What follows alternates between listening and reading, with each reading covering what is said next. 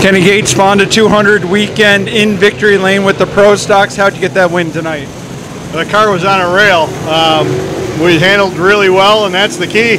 We just barely had to burp the gas to get through the corners, and luckily I think, we just happened to hit it right tonight, and we were flying.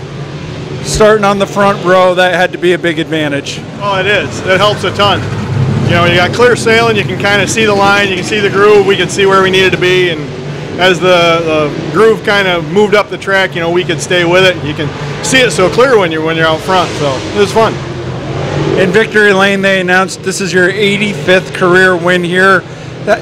Can you even fathom that many wins? No, I've said it a million times. When I started out, I just wanted to win one at the Track of Champions. Where great guys like Jack Johnson and Billy Wimble and Lou Lazaro won. I just wanted to win where they had won, and luckily we got a whole bunch, and we're still having fun, still competitive, so we're still rolling.